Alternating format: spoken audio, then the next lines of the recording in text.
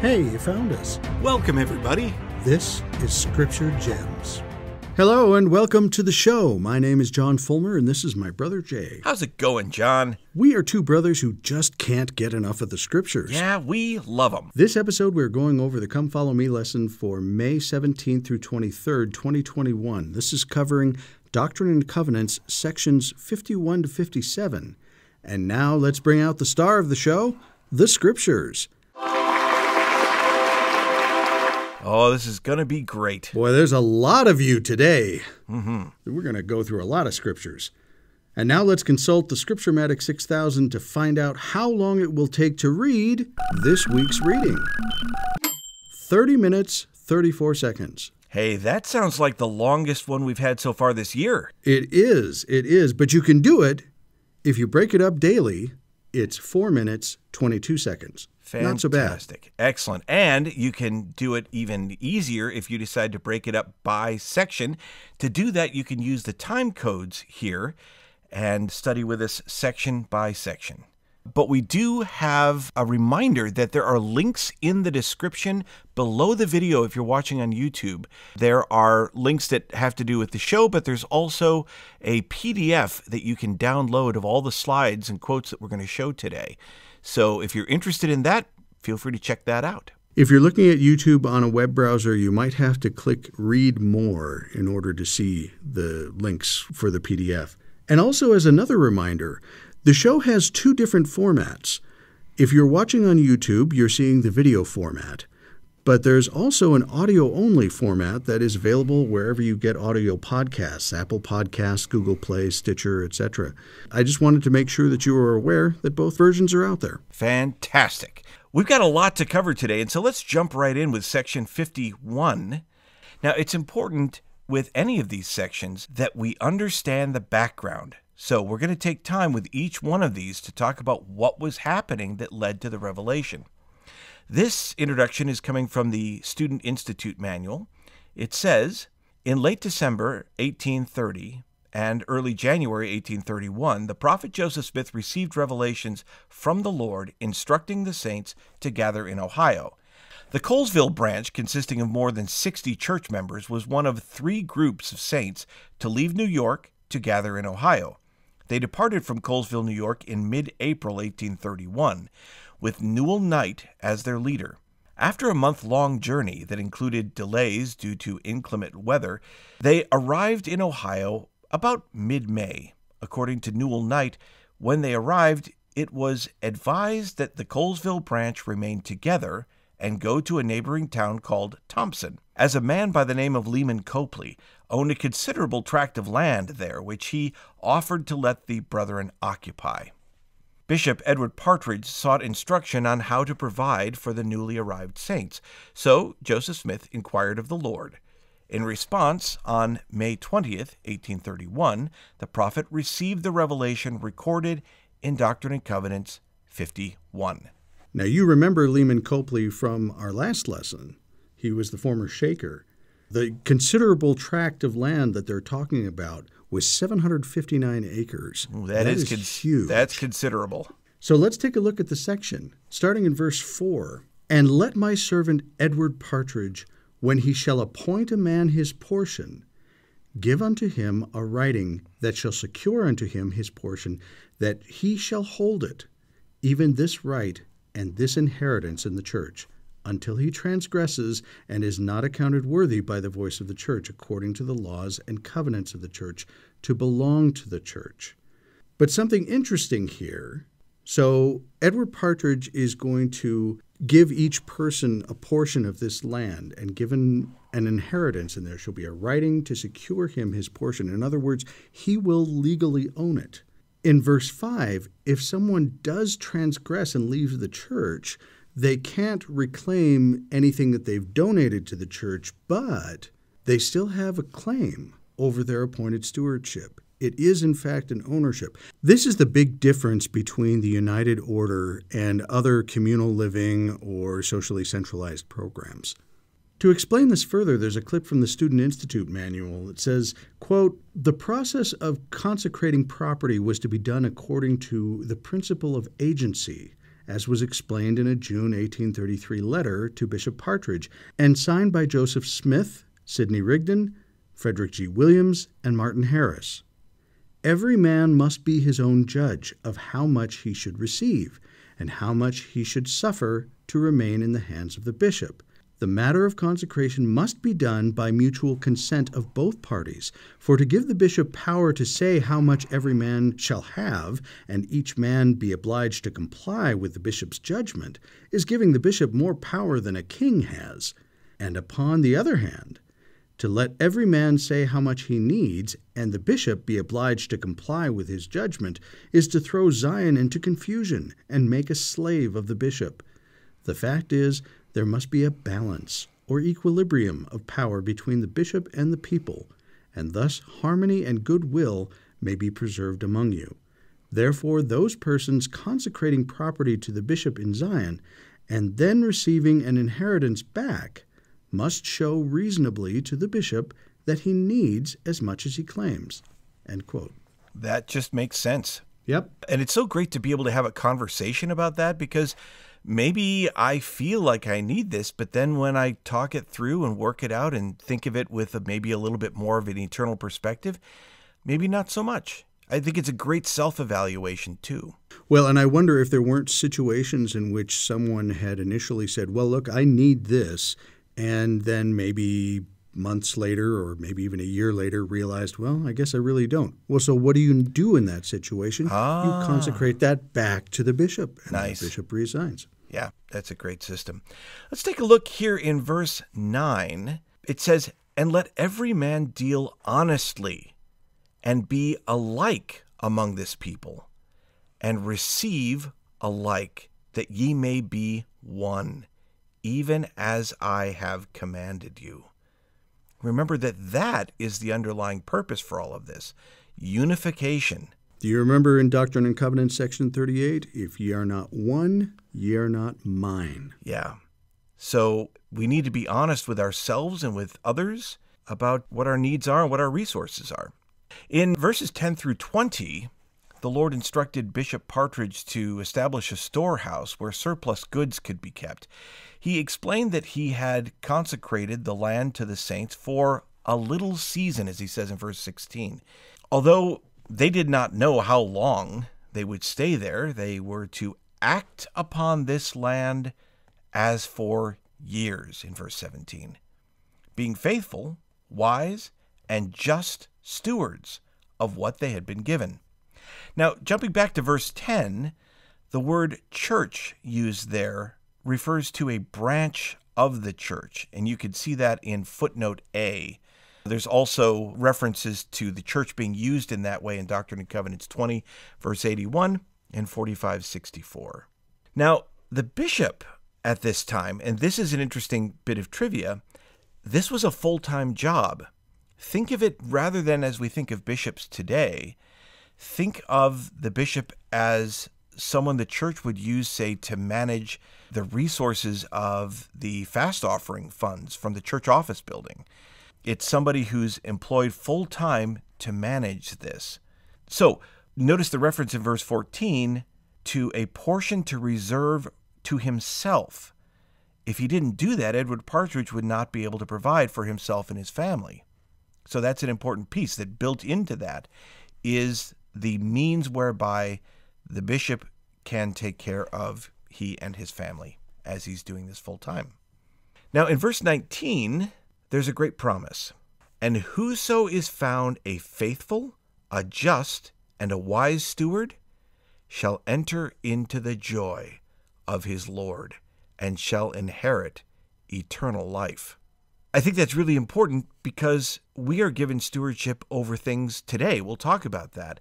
But how do we do with the way we take care of things? And what are the consequences of being a good and wise steward? And that's really one of the keys of this mortal experience. We are stewards. We are stewards over many things. From the Come Follow Me and the Institute Manual, we have a great quote from Elder Quentin L. Cook from the Quorum of the 12. This is from October 2009 General Conference, a talk called Stewardship, a Sacred Trust. He says, quote, "Many believe we are not accountable to God and that we do not have personal responsibility or stewardship for ourselves or others. Now he goes on to say, in the church, stewardship is not limited to a temporal trust or responsibility. President Spencer W. Kimball taught we are stewards over our bodies, our minds, families, and properties. A faithful steward is one who exercises righteous dominion, cares for his own, and looks to the poor and needy. With respect to our stewardships for our families, some have taught that when we report to the Savior and he asks us to give an account of our earthly responsibilities, two important inquiries will relate to our families. The first will be our relationship with our spouse, and the second will be about each of our children. In all our stewardship efforts, we follow Jesus Christ. We try to emulate what he asked us to do, both by his teachings and his example. My hope is that each of us will review individually and as families the stewardships for which we have responsibility and accountability. I pray that we will do so knowing we are ultimately accountable to God." End quote. Fantastic. This brings us then to Doctrine and Covenants, section 52, and let's take a look at the background leading up to that revelation from the Institute Manual. By the end of May 1831, nearly all of the New York church members from Palmyra, Fayette, and Colesville areas had moved to Ohio in obedience to the Lord's commandment. On June 3rd through the 6th in 1831, a general conference of the church was held in a series of meetings in Kirtland, Ohio. This conference was likely a fulfillment of a February 1831 revelation in which the Lord declared that the elders of my church should be called together from the east and from the west, and from the north and from the south. If the elders proved faithful and exercised faith, the Lord promised to pour out his Spirit upon them. Also during the conference, the prophet Joseph Smith ordained some of the elders to the office of high priest. These were the first ordinations to the office of high priest in the restored church. The prophet declared, "It was clearly evident that the Lord gave us power in proportion to the work to be done, and strength according to the race set before us, and grace and help as our needs required." Although church members at the conference had joyful spiritual experiences, John Whitmer recorded that the adversary was also present. While the Lord poured out his Spirit upon his servants, the devil took occasion to make known his power, and he bound Harvey Whitlock so that he could not speak. The Lord revealed the design of the adversary to the prophet, and Joseph commanded the devil in the name of Christ, and he departed, to our joy and comfort. On the last day of the conference, June 6th, the prophet Joseph Smith received the revelation recorded in Doctrine and Covenants 52. A few years later, he wrote in a church newspaper that this revelation had been received by an heavenly vision. Very nice. So let's jump into it. Verse 1. "Behold, thus saith the Lord unto the elders whom he hath called and chosen in these last days by the voice of his Spirit, saying, I, the Lord, will make known unto you what ye shall do from this time until the next conference, which shall be held in Missouri, upon the land which I will consecrate unto my people, which are a remnant of Jacob, and those who are heirs according to the covenant. Wherefore, verily I say unto you, let my servants Joseph Smith, Jr. and Sidney Rigdon take their journey as soon as preparations can be made to leave their homes, and journey to the land of Missouri. And inasmuch as they are faithful unto me, it shall be made known unto them what they shall do. And it shall also, inasmuch as they are faithful, be made known unto them the land of your inheritance. And inasmuch as they are not faithful, they shall be cut off, even as I will, as seemeth me good." Okay, so one of the things that has been a big concern among the members of the church is the location of Zion, or the land of their inheritance. They knew that it wasn't Kirtland, but it hadn't yet been revealed where it was.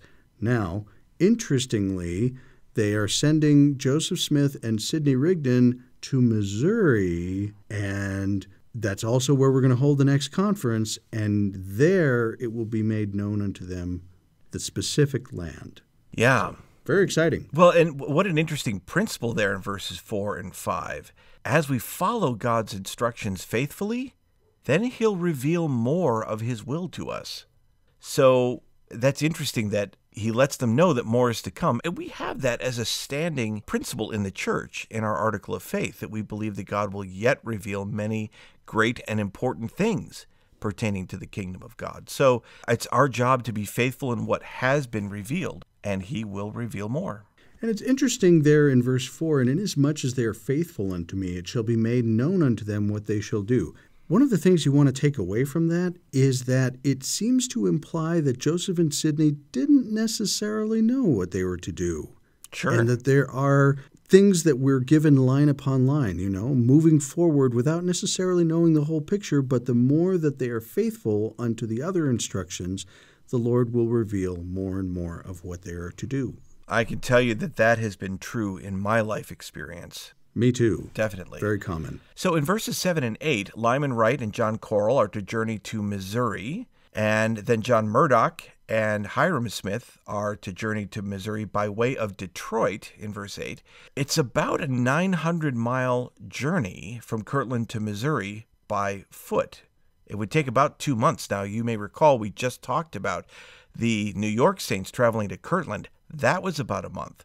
So if you look on the map, you look at the distance, that makes good sense. Yeah. And of course, the time is going to depend on what they use to travel with. Right, and how big a party they're traveling with, how Sure. fast that party can travel. It would be probably 6 to 8 weeks. Yeah. It would be a long trip. But it gives you a good perspective on that. And isn't that painful? When we think of traveling from Ohio to Missouri today, we plan a day or two. Right. It would be a day or two if we're traveling by car, if Right. we're flying. It's relaxing. maybe an hour. Sure. What a perspective. And it's interesting there, you'd mentioned in verse 7 and 8 that there are people that are also commanded to go down to Missouri, and they've distinguished John Murdoch and Hiram Smith to journey to Missouri by the way of Detroit. It's not really on the way. Well, we're going to find out why that is a little later in the section. Now, if you're curious about the distances, or you could see that on this map here, it shows that they traveled part of the way by river and so forth. If you want to know more about that, I would recommend that you check out the Joseph Smith Papers Project. And if you do, from the front page, click on Media, then Maps, and you'll see that they've got a whole bunch of maps here that carefully walk through where the travels happened and what routes were taken. And then they've got additional maps that can help you with your own study and edification. Lots of great things. Again, travels, missions, details, areas. Wonderful resource. Check it out. We've talked about this on the show before, but boy, what a place you can just get lost in. Yeah. There's so much there that's just wonderful to look at and to study, and really enhance your study of the Doctrine and Covenants. Highly recommended. I hope you're paying attention to some of these resources, because one of the things we're really dedicated to this year, and I hope you've seen it throughout the episodes, trying to show you all the amazing resources the church has put out that can help us to gain an understanding of this. It's so much that if you tried to say them all at once, it would seem overwhelming. So I hope you check these out as we share them, as you discover new resources. Let's take a look at verses 9 and 10. It says, "And let them journey from thence, preaching the word by the way, saying none other things than that which the prophets and apostles have written, and that which is taught them by the Comforter through the prayer of faith. Let them go 2 by 2, and thus let them preach by the way in every congregation, baptizing by water, and the laying on of the hands by the water's side." Interesting. So this is more than just a commission to, I want you to move from Kirtland to Missouri. This is a mission. Yep. They are to preach along the way. They are to go in companionships 2 by 2. Now, skipping a couple of verses down, verse 12, "And let my servant Lyman White beware, for Satan desireth to sift him as chaff." That's got to be a little unsettling. That is. That's very specific. That's a little ominous, yes. And I don't know the specifics of that circumstance, but boy, if I'm Lyman, I just, yee. Should be paying attention. Absolutely. But let's look further down then, verse 14. Now, as we take a look at these next verses, look for actions and attributes that the Lord said would help his people avoid being deceived by Satan, which he warned Lyman White about, but is a warning for all of us. So see what you see there. Starting in verse 14, "And again, I will give unto you a pattern in all things, that you may not be deceived. For Satan is abroad in the land, and he goeth forth deceiving the nations. Wherefore he that prayeth, whose spirit is contrite, the same is accepted of me, if he obey mine ordinances." Now, a person whose spirit is contrite might be described as a person who has a repentant attitude. Mm-hmm. And he says there that that person is accepted of me if they obey mine ordinances. Right. So he not only needs to pray and have a contrite spirit, but he needs to obey the ordinances. He needs to be someone who has gotten baptized, who has received the Holy Ghost, has received the priesthood, partakes of the sacrament, etc. Verse 16, "He that speaks whose spirit is contrite, whose language is meek, and edifieth, the same is of God, if he obey mine ordinances."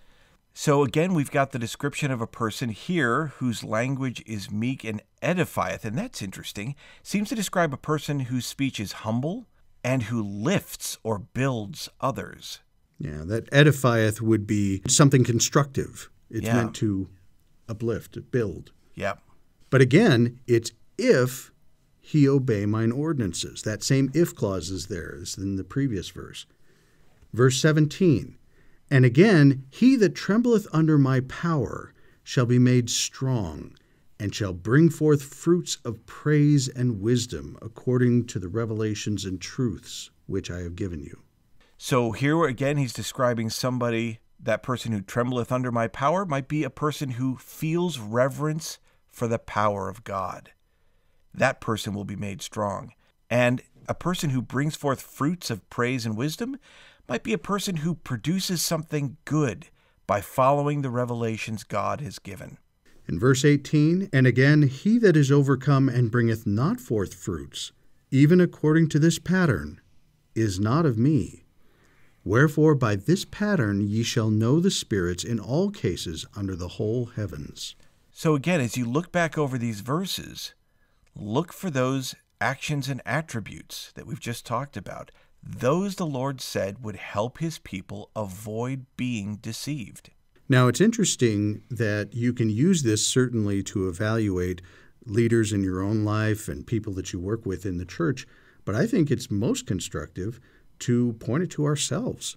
How are we doing in this? Are we accepted of God? Are we praying? Is our spirit contrite? Is our language meek and edifying? It's a very important thing to think about. Yeah, those are amazing attributes if you could imagine somebody who embodied those. And maybe you know somebody, and hopefully we embody some of those. Well, and I'm sure that we recognize that these come from the Savior. These are certainly his attributes. Absolutely. Now, going on in verses 22 through 32, we have a list of companionships that are to journey to Missouri. And this may seem odd because you'd think if they were all going to the same location, why wouldn't they travel together?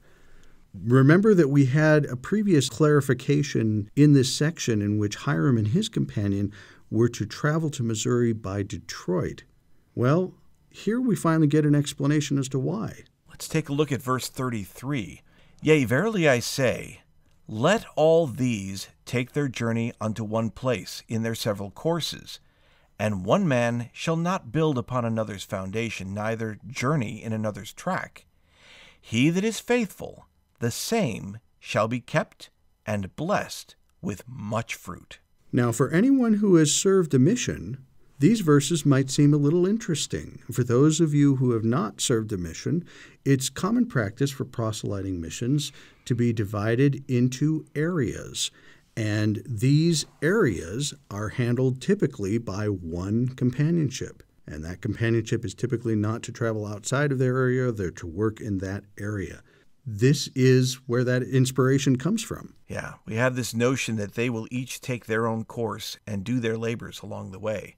And Hiram and his companion are evidently taking the long way, but There are other companionships that are coming down to Missouri, but they need to take a different path and continue to preach along the way. And that's why they're divided into companionships and not just one big solid group.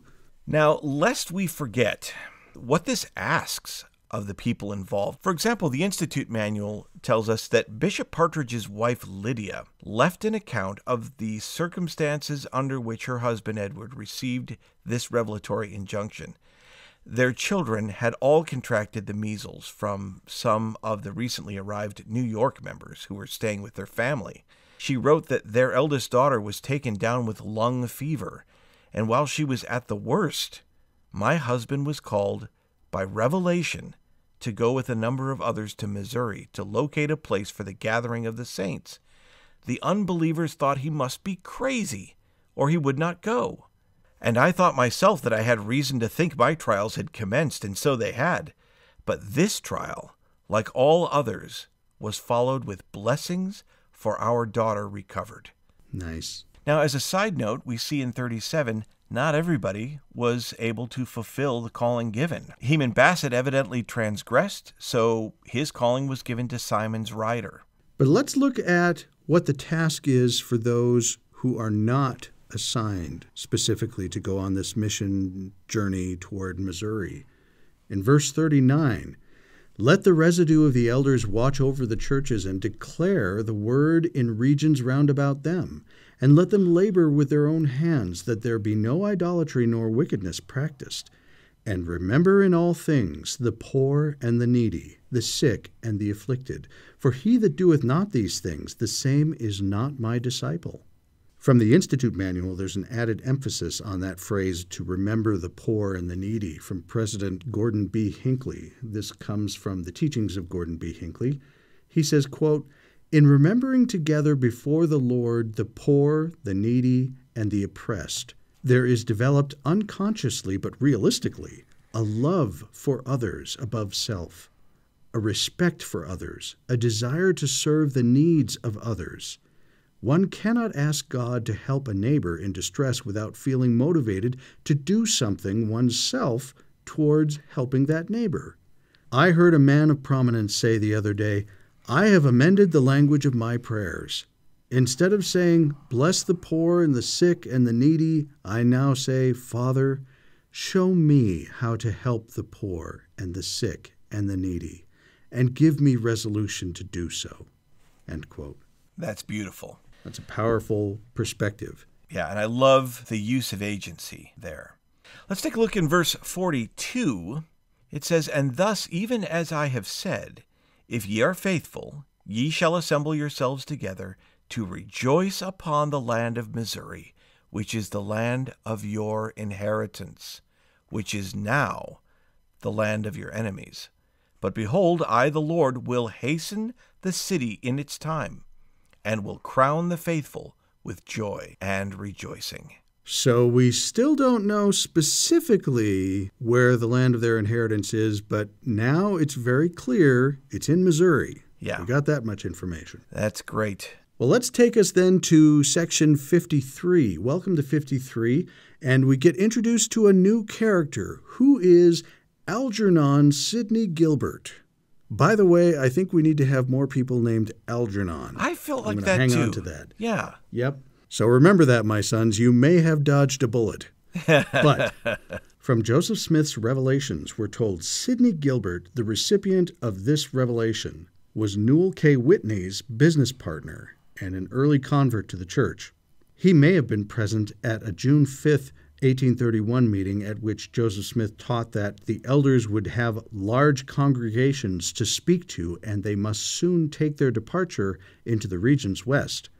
The next evening, Joseph Smith dictated a revelation that commissioned a number of elders to accompany him to Missouri, which the text called, the land which I will consecrate unto my people, which are a remnant of Jacob, and those who are heirs according to the covenant.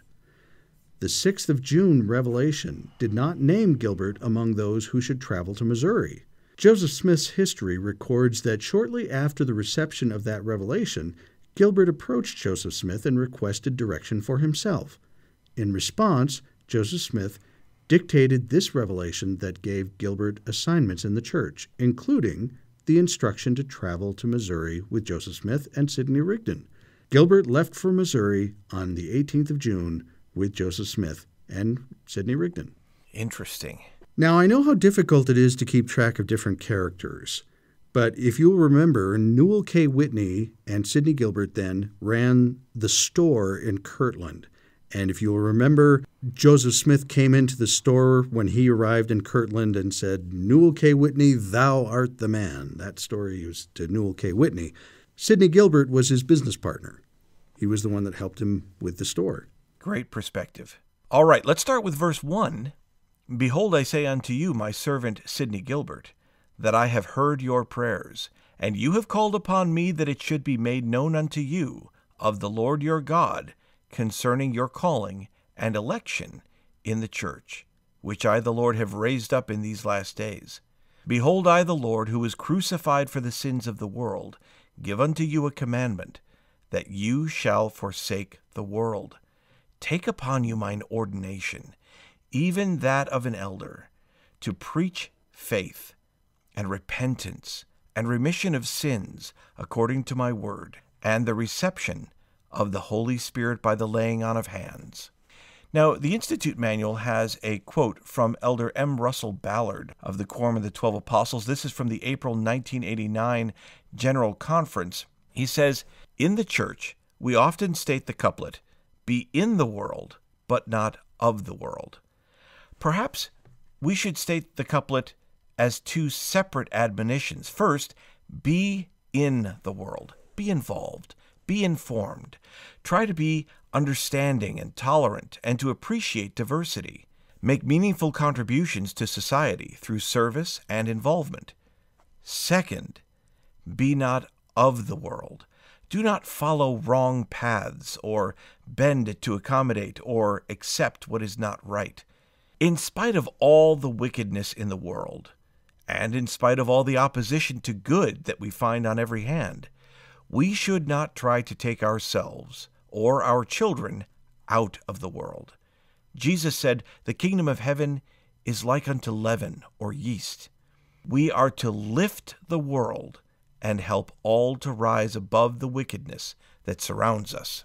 Very powerful. In verse 5, we're told, "And again, verily I say unto you, you shall take your journey with my servants Joseph Smith Jr. and Sidney Rigdon."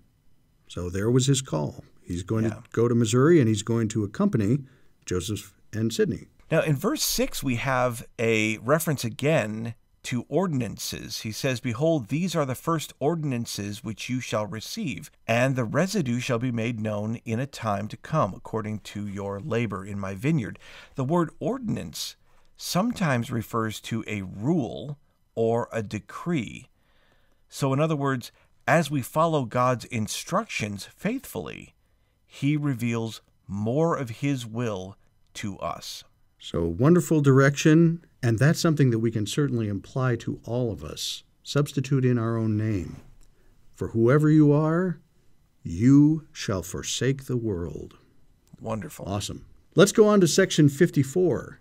From Joseph Smith's Revelations, we learn, in May 1831, shortly after they arrived in Ohio, in compliance with Revelations directing all New York members to gather there, Joseph Smith instructed Bishop Edward Partridge to settle the Colesville members in Thompson on land offered by convert Leman Copley, a former Shaker. When Joseph Smith moved to Ohio in early February, Copley had invited Joseph Smith and Sidney Rigdon to live with him at Thompson, offering to furnish them houses and provisions and so forth. While both Joseph Smith and Rigdon made other living arrangements for their families, Joseph Knight Sr., who accompanied Joseph Smith to Ohio, recalled that in March he and Joseph Smith went to Thompson, presumably to see about settling the soon-to-be emigrating Colesville congregation on Copley's property. Once the Colesville members arrived in Ohio, Joseph Smith sent them to Thompson to live on Copley's extensive land holdings. The arrangement with Copley apparently granted the Colesville members the privilege to live on the property in return for making improvements upon it.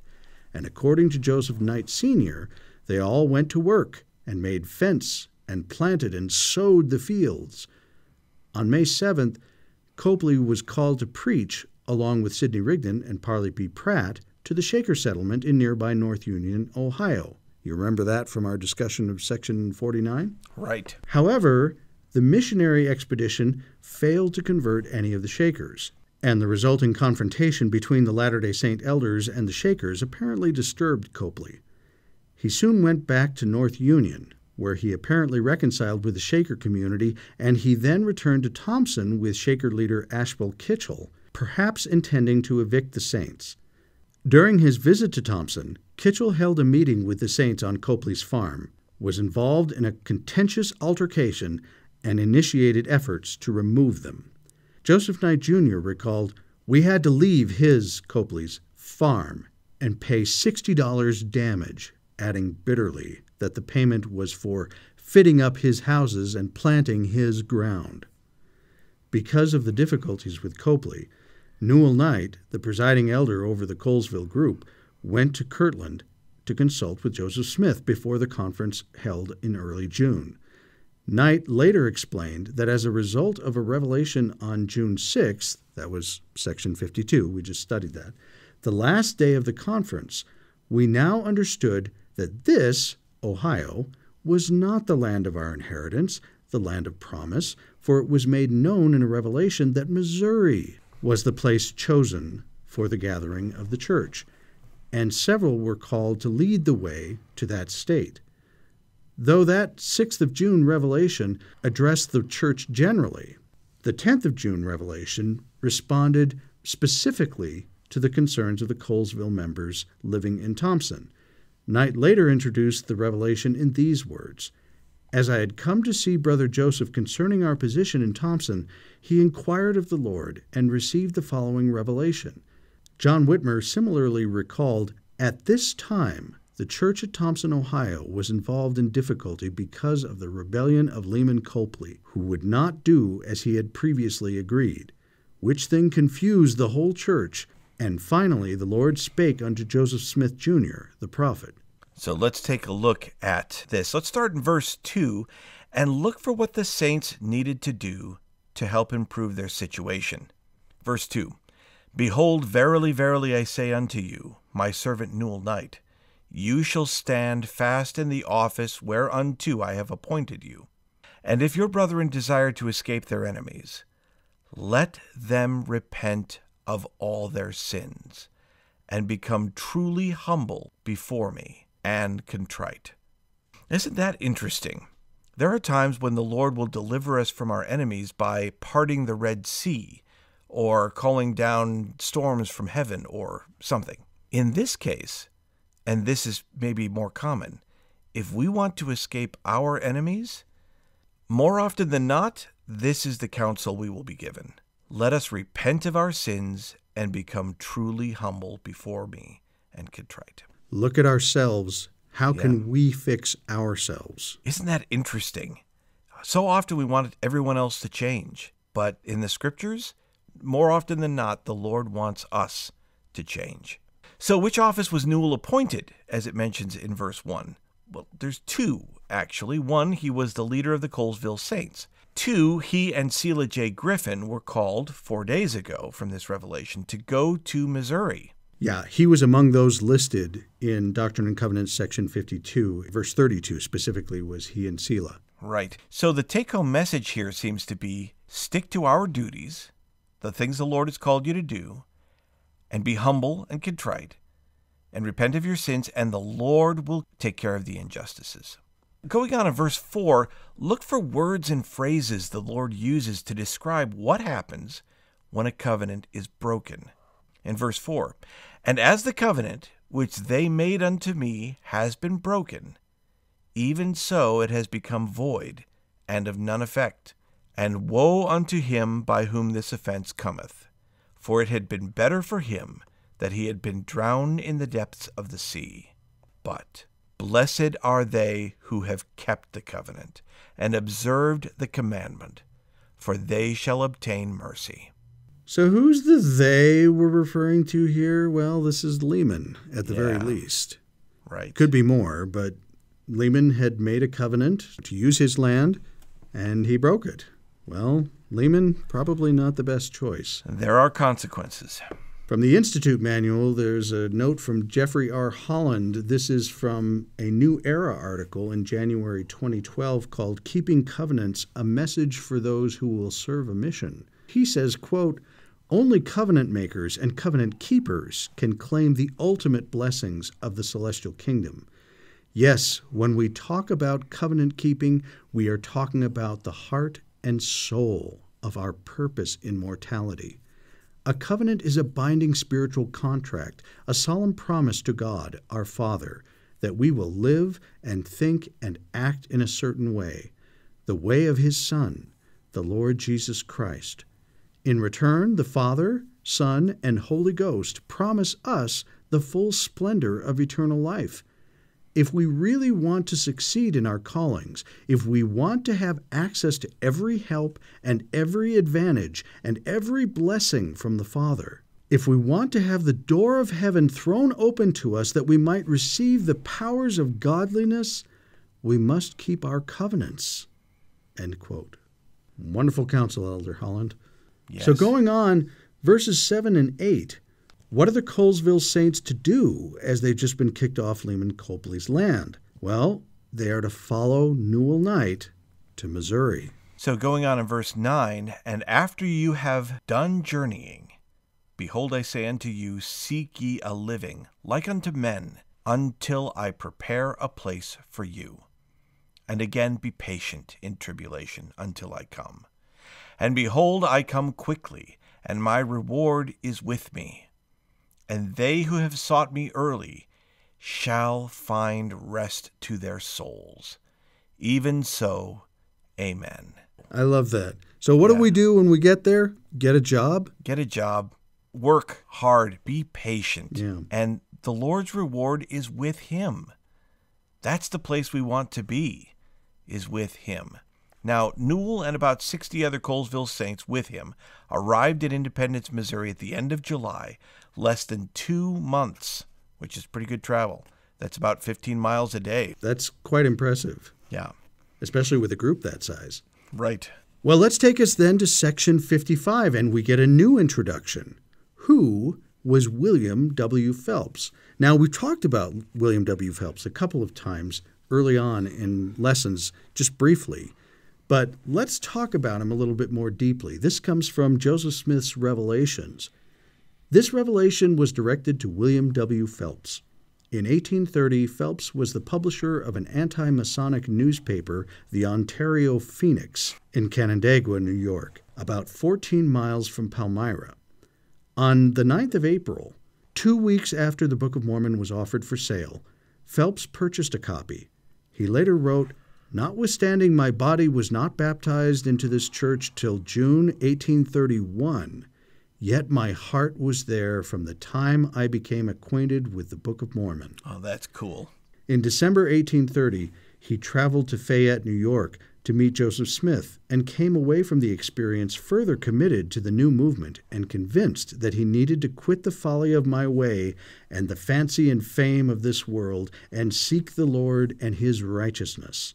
In late April 1831, shortly after the majority of church members left New York for Ohio, Phelps was arrested and imprisoned for 30 days in Lyons, New York, apparently over a delinquent debt he owed in Canandaigua. While incarcerated, Phelps relinquished the editorship of the Phoenix, and immediately after his release, he journeyed with his family to Ohio to join the Saints. He reached Buffalo, New York on the 12th of June, 1831, and was in Kirtland, Ohio by the 14th of June. His arrival prompted this revelation, which directed that he be ordained an elder and that he assist Oliver Cowdery in doing the work of printing. Phelps was soon ordained an elder and later served as a printer for the Evening and the Morning Star. We've talked about this before on the show. The Evening and the Morning Star was the first publication that the church had, the first magazine, if you want to call it that. Yeah, all right, let's take a look at this revelation then, starting in verse 1. "Behold, thus saith the Lord unto you, my servant William, yea, even the Lord of the whole earth. Thou art called and chosen. And after thou hast been baptized by water, which if you do with an eye single to my glory, you shall have a remission of your sins and a reception of the Holy Spirit by the laying on of hands. Now that's interesting already in verse 1. Notice that he's called and chosen, but he hasn't even been baptized yet. That is interesting. Going on to verse 2. And then thou shalt be ordained by the hand of my servant Joseph Smith, Jr., to be an elder unto this church, to preach repentance and remission of sins by way of baptism in the name of Jesus Christ, the Son of the living God. And on whomsoever you shall lay your hands, if they are contrite before me, you shall have power to give the Holy Spirit. So going on in verse 4, it says, And again you shall be ordained to assist my servant Oliver Cowdery to do the work of printing, and of selecting and writing books for schools in this church, that little children also may receive instruction before me, as is pleasing unto me. Now this is really interesting to me. One of the things that is fascinating about W. W. Phelps is his background in printing. And the Lord used that to great effect. From the Institute Manual, we're told, William was involved in many efforts to write for the church and publish and print its written works. In Missouri, he printed the Book of Commandments and the first church newspaper, the Evening and the Morning Star. He later helped prepare and print the 1835 edition of the Doctrine and Covenants and the first hymn book of the church. He also wrote the lyrics to many Latter-day Saint hymns, including The Spirit of God, Praise to the Man, and Redeemer of Israel. It's amazing to see the Lord work with people, and William W. Phelps was clearly prepared. If you'll recall, we mentioned that the Book of Commandments was not completed when it was printed because a mob had destroyed the press. That was William W. Phelps's press. Right. The last two verses, he's to travel with Joseph and Sidney to Missouri, and snuck in at the end, Joseph Coe is also to go with him. And I don't know Joseph Coe very well, but he's added to Joseph and Sidney in their party to go to Missouri. Well, I'm glad he's there. Yep. So let's move on to section 56. And let's take our introduction for that section from the Joseph Smith Revelations. When he copied the following revelation into Revelation Book 1, John Whitmer introduced it by writing, Thomas B. Marsh was desirous to know what he should do as the Lord had commanded him and Ezra Thayer to take their journey to the land of Missouri. But Thayer could not get ready as soon as Thomas wanted that he should. Thayer and Marsh had been commanded in a 6th of June 1831 revelation to take their journey also, preaching the word by the way unto this same land, Missouri. And 9 days later, Marsh was apparently ready to depart with others traveling to Missouri while Thayer was not. An earlier revelation directed Thayer to board with Joseph Smith Sr. on Frederick G. Williams's farm. That same revelation directed that all the brethren immediately assembled together and put up an house for my servant Ezra on William's property.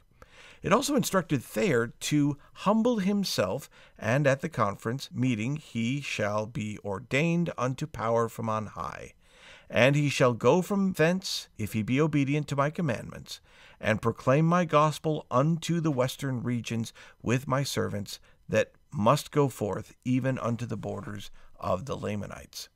It is uncertain what prevented Thayer from accompanying Marsh, but this revelation refers to the former commandment which I have given him, Thayer, concerning the place upon which he lives, and the money Thayer had apparently paid for it. It is likely that he paid some of the balance Williams owed Isaac Moore on the farm where he and the Joseph Smith Sr. family lived and worked. Because the revelation asserts that there shall no divisions be made upon the land, Thayer may have previously requested that before his departure for Missouri a title be assigned to him for the portion of land he had paid for. The revelation also suggests that he might have requested that the money he had paid toward the debt be returned to him if he was not assigned title. The 6th of June 1831 revelation had also directed that Newell Knight, leader of the Colesville branch, then located at Thompson, Ohio, and Selah Griffin traveled together to Missouri. Both men received further instruction in this 15th of June revelation.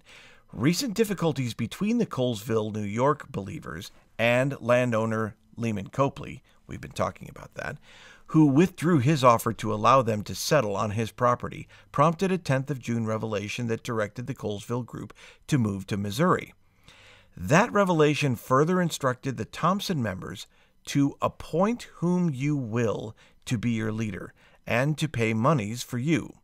Upon learning that revelations had both dictated their removal to Missouri and assigned their leader, Newell Knight, to leave them for a preaching mission, some of the members in Thompson may have voiced concerns to Joseph Smith. Whatever the impetus, this revelation rescinded the command for Knight to leave on a mission and instead assigned Knight's previously named missionary companion, Selah Griffin, to accompany Marsh in place of Thayer. Starting in verse 1, let's look at what did the Lord say about those who refuse to obey his commandments. Verse 1, Hearken, O ye people who profess my name, saith the Lord your God.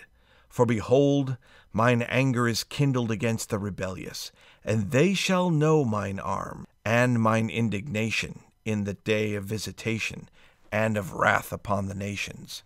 And he that will not take up his cross, and follow me, and keep my commandments, the same shall not be saved. Going on in verse 3, Behold, I the Lord command, and he that will not obey shall be cut off in mine own due time, after I have commanded, and the commandment is broken. Wherefore I, the Lord, command and revoke as seemeth me good, and all this to be answered upon the heads of the rebellious, saith the Lord. So this is an important principle. The Lord can give a commandment or revoke a commandment as he sees fit. Can we think of times when that's happened in scriptural history? The ones that come easily to mind are things like the Lord offering the higher law to Moses and his people. The children of Israel rebelled and began worshiping a golden calf, and then the Lord revoked that law and gave them a lesser law. During the Savior's mortal ministry, he sent the apostles only to the members of the house of Israel. And then shortly after the Savior's resurrection, he told the apostles to preach the gospel to all nations. In the latter-day dispensation, we had the Lord commanding some early members of the church to practice plural marriage. The prophet Joseph Smith and many other church leaders found this commandment difficult, but they obeyed it. After receiving revelation, President Wilford Woodruff issued the manifesto, which led to the ending of that command to follow plural marriage. I think as we look time and time again, the Lord will give command, he'll revoke command as his children are ready and as they need to be given more or less, or to help them to grow. I mean, as he sees fit. That's the best way to say it. That's the key. That reminds me of the statement made by Joseph Smith, where he says, quote, I made this my rule. When the Lord commands, do it. Amen.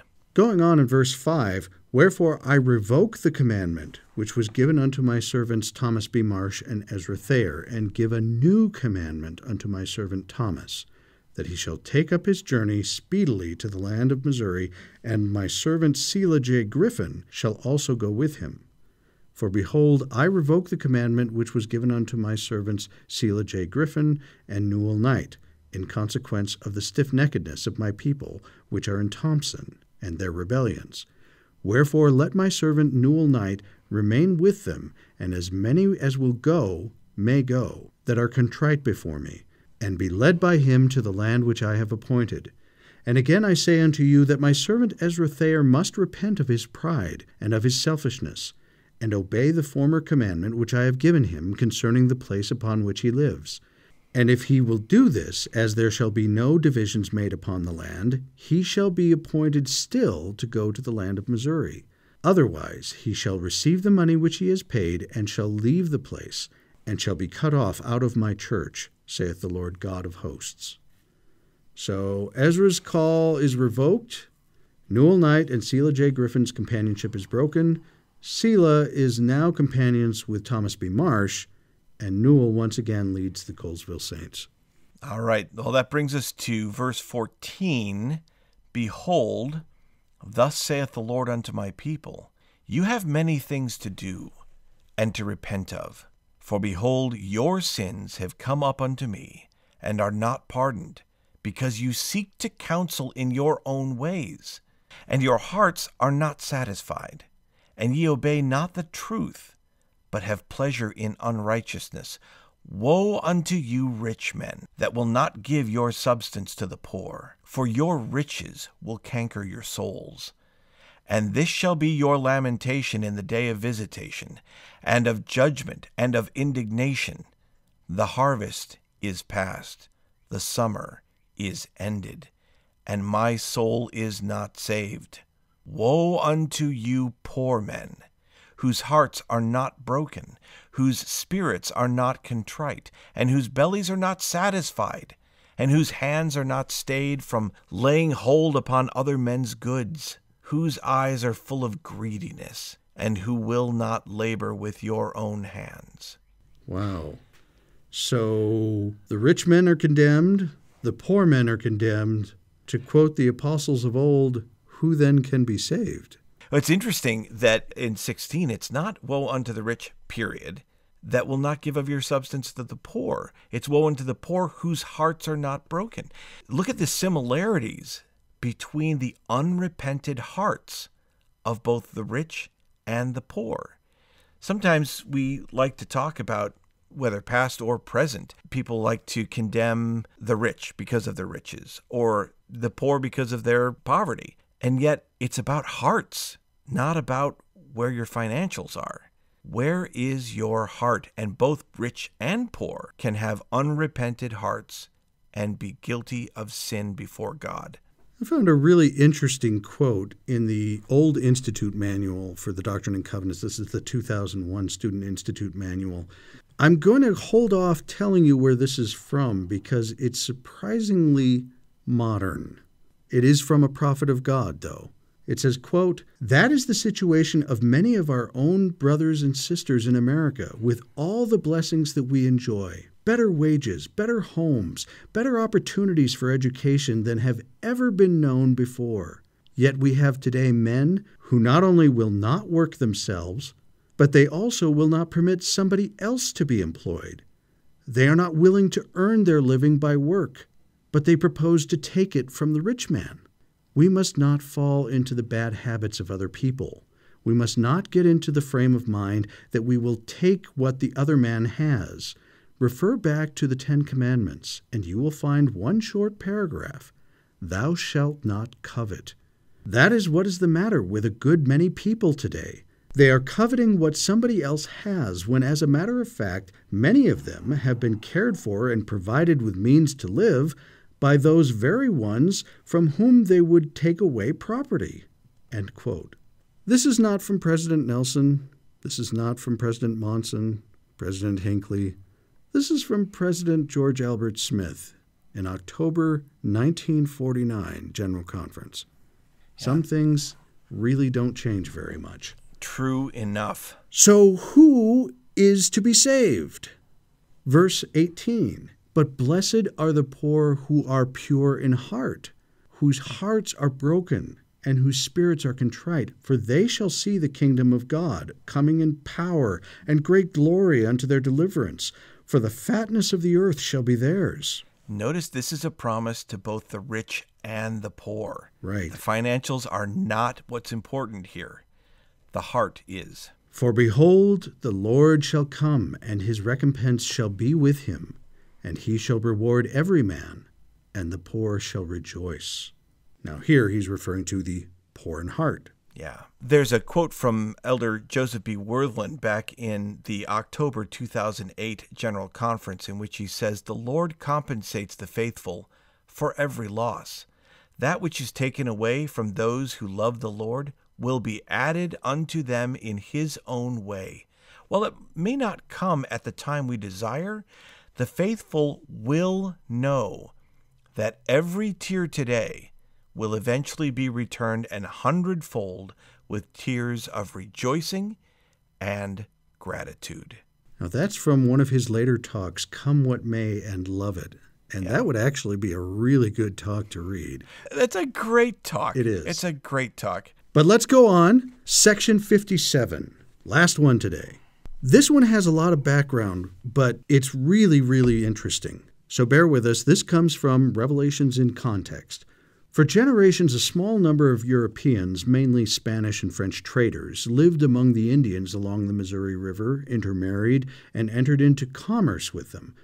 But as white families pushed westward, settling in lands then occupied by Indians, they overwhelmingly rejected these cultural exchanges.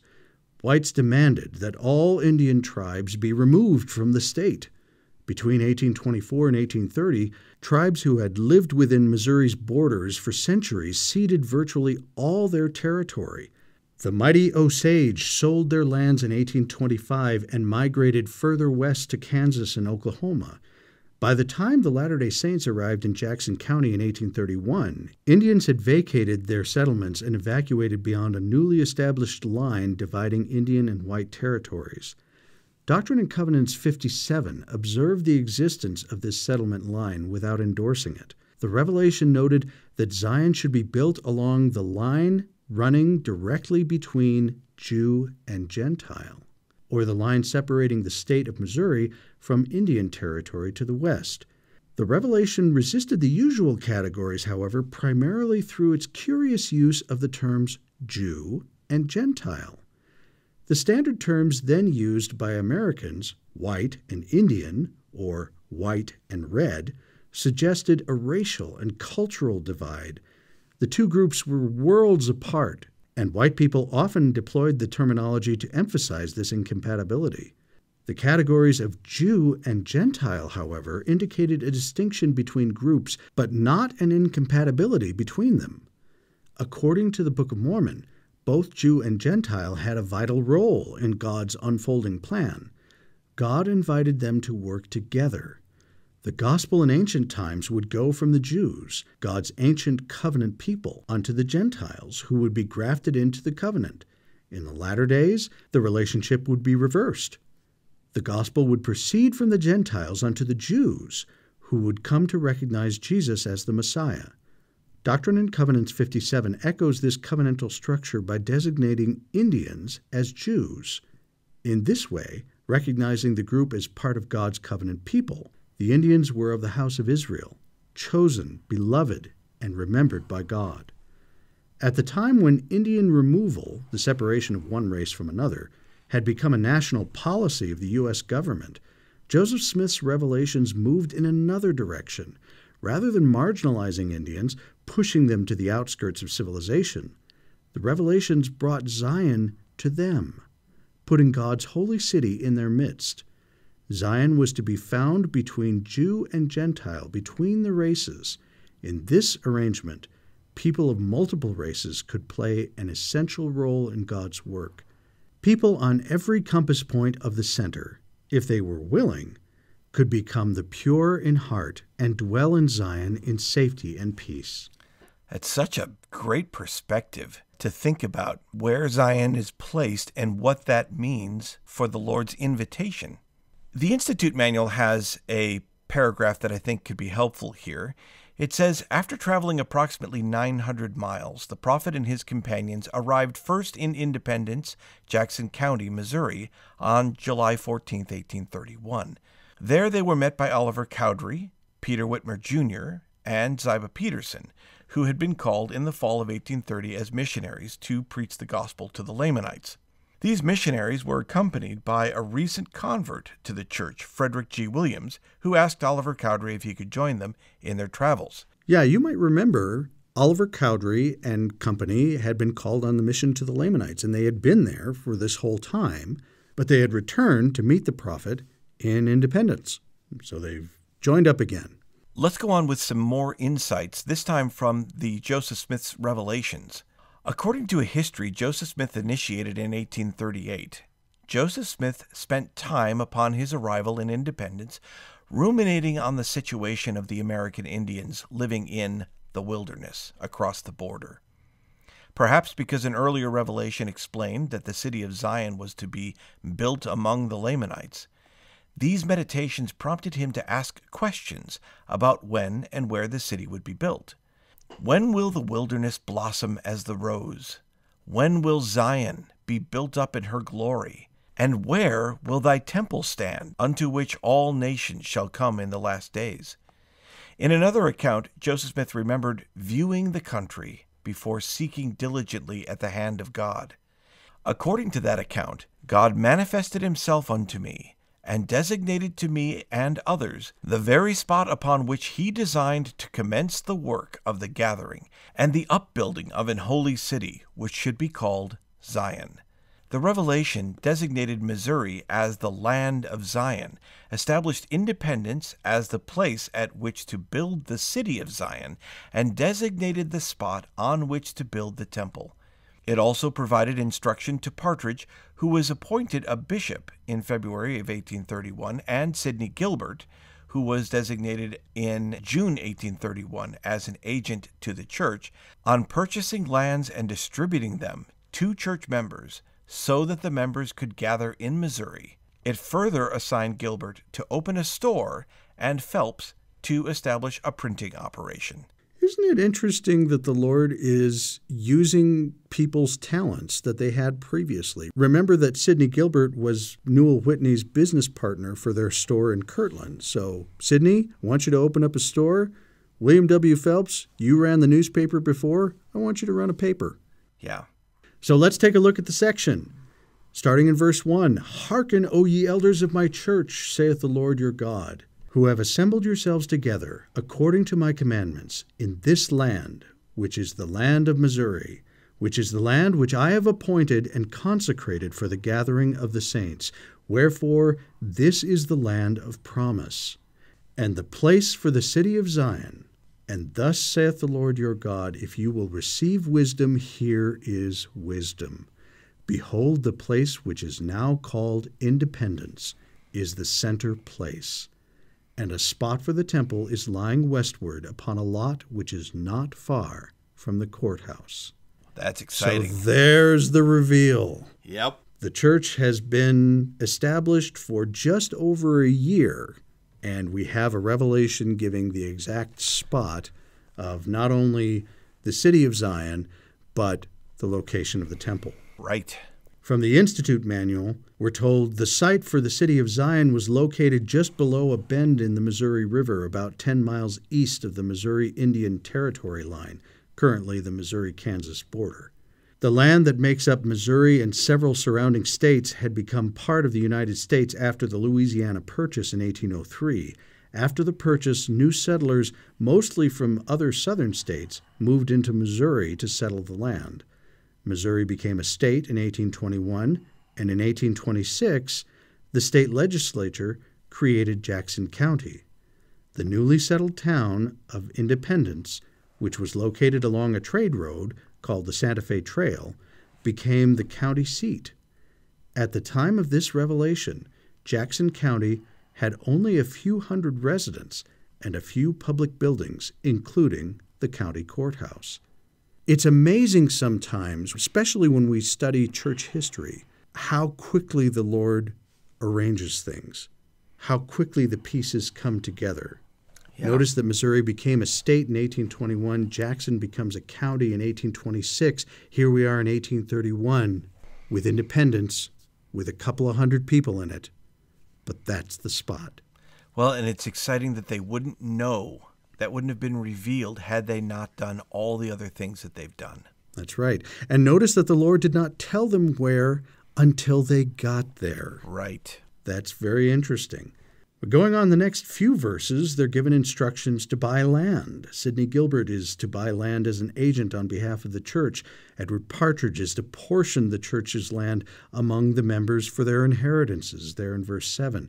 And in verse 8, Sidney Gilbert is also to obtain a license to open a store and sell goods, as we talked about. That's right. Now, instructions here in verses 11 and 12 are given to W. Phelps. In verse 11, and again, verily I say unto you, let my servant William W. Phelps be planted in this place, and be established as a printer under the church. And lo, if the world receive his writings, behold, here is wisdom. let him obtain whatsoever he can obtain in righteousness for the good of the saints. Wow, it's a powerful commission. In verse 13, we're talking to Oliver Cowdery. And let my servant Oliver Cowdery assist him, even as I have commanded, in whatsoever place I shall appoint unto him, to copy and to correct and select, that all things may be right before me, as it shall be proved by the Spirit through him. Now we've got the final instructions for the gathering in these last two verses, going on in 15. And now, concerning the gathering, let the bishop and the agent make preparations for those families which have been commanded to come to this land as soon as possible, and plant them in their inheritance. And unto the residue of both elders and members, further directions shall be given hereafter. Even so, amen. Now, as we wrap up our reading, and especially the journey that we've taken into the land of Missouri and to the establishment or the beginning of the establishment of Zion, consider examples of people that you know who build the church by using their personal strengths, their spiritual gifts, or skills they possess. Each of us has an important role to play in building the Lord's kingdom, and don't you doubt it. Each one of us has special gifts, abilities, opportunities, privileges, whatever it is that can help to bless the kingdom of God on earth. And I think you'll find that the Lord helps us to discover skills and abilities that we didn't realize we had. Right. And also, I have found that the Lord helps us to be able to use skills and abilities that we know we have in ways that we had not considered. Mm-hmm. That's very common. So be open to that. Be open to those opportunities to serve. Be open to what it means to serve in the kingdom as we strive to establish Zion, one people. Well, what a journey we've had, even in this lesson. Yeah. And the church is barely a year old. Right. There is so much more. Mm-hmm. Remember that we don't have the Book of Commandments yet. We don't have the Doctrine and Covenants. We don't have the 12 Apostles. There's so many more things that need to be talked about. It's exciting as we go on further in this year, and we'll be looking forward to going over more of these revelations in our next lesson. And we'll look forward to seeing you then. This podcast is not officially affiliated with the Church of Jesus Christ of Latter-day Saints. But we're really big fans.